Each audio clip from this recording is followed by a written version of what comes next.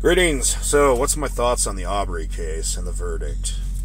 One thing I want to point out, and I will cover in this video, pay attention to the fact that this case and the Rittenhouse case was put front and center, but look at all the cases across America that they're not showing you. In the sense that, why are they just showing you these videos? Anyhow, this is OTR Ogre and Corgi. Like, link, and subscribe. Let's get into it. Okay, as far as the Arbery case, I think it's kind of cheesy to say citizen's arrest. You could maybe make that argument. I mean, if you're going to do a citizen's arrest, you pack in a lethal weapon. You really run the border of having some fuck shit happen when it comes to law. And I could kind of see, the argument saying citizen's arrest.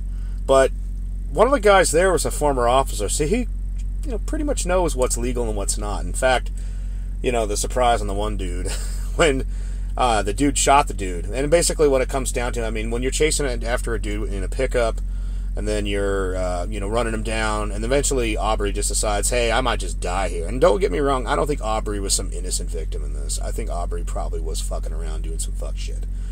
But the thing of it is it your job to chase this guy down and dispense justice? Like, when Arbery came and tried to take the gun from him because he's like, fucking, I might die, I don't know how to perceive that, because that does become a legal gray area. Are you defending yourself even though you're the one instigating? What they should have done. What they should have done is basically, had video cameras, surveillance in the area, which they had recorded him fucking around in these places. So it wasn't like, or a guy who looks similar to him, like really similar, like pretty much exactly like him. So catch him on recording, and then when you see the dude running around, call the cops. That's what they're there for.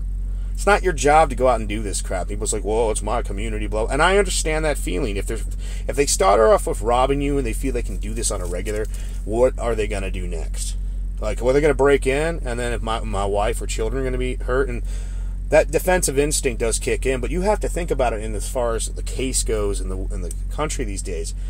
Are you going to risk losing everything because you're trying to be, I'm going to protect my family, blah, blah, blah. Okay, I understand that feeling. But you have to think about it tactically. And that's where I say, hey, put up no trespassing sign, no trespassing other than deliveries, that type of stuff. Make sure the signs look real nice because it was a decent community.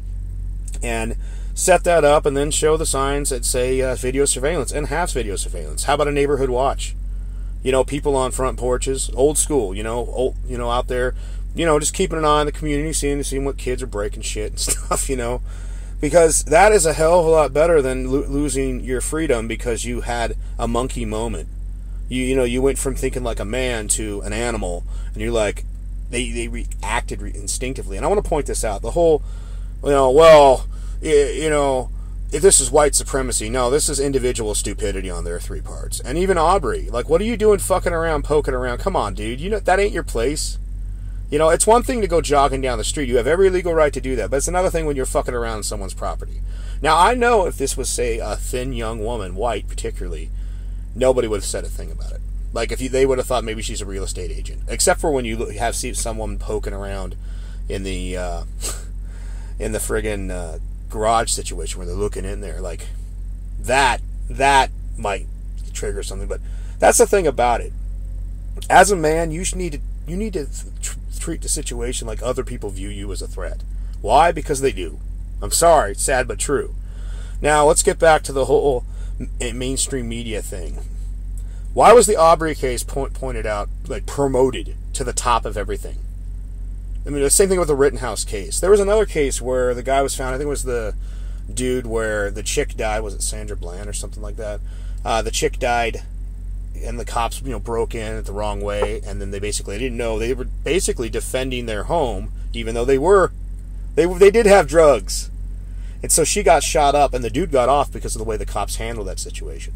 So in that case, with the Second Amendment, you can see, because of the way the cops broke in, and if anybody else broke in, you're defending your home could be a technical argument. As where when you're chasing someone down in the streets, and if you were to change the races, make it a, white dude and a black dude's mom and dad, no one would have argued this, citizen's arrest. They just would have called it a cold-blooded murder. That's what they would have done. Now, why is this case front and center, but you see on a regular, if you turn on like news from any major metropolitan, you will see, you know, black dude shooting black dude, no one got anything to say. You go to Appalachia, sometimes there's a trailer park issue, you know, some type of crazy murder or something. We don't hear about that.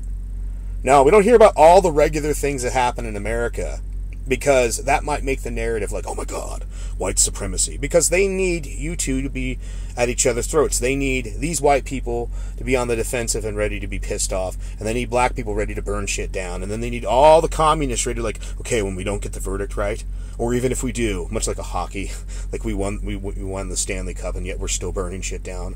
Or soccer riots over in Europe. It's like, we won, let's burn shit down. Wait, I thought we won. Why are we burning shit down? But that's exactly, they want an excuse for people to go out and terrorize working class people. Like, regular working class people suffer. I mean, I had one of my relatives tell me this bullshit line. I have a hard time talking to her at this point, where she was like, well, these riots that happened today, these are a small price to pay for, you know, the changes that are happening in America. I'm like, people lost their entire businesses. Some people lost their lives. What the fuck is wrong with you?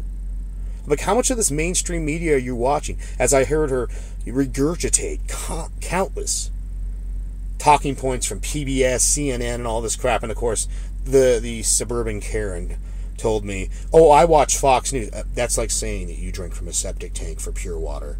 Like, oh, but I also drink from this septic tank. No. Stop watching the mainstream media. They are using these cases as a weapon to control people.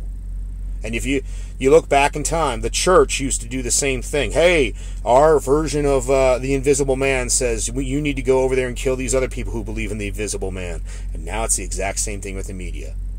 If you're smart enough to walk away from one form of propaganda, walk away from another. Anyhow, this is OTR Ogre and Corgi. Like, link, and subscribe. That's my thoughts. Take it easy.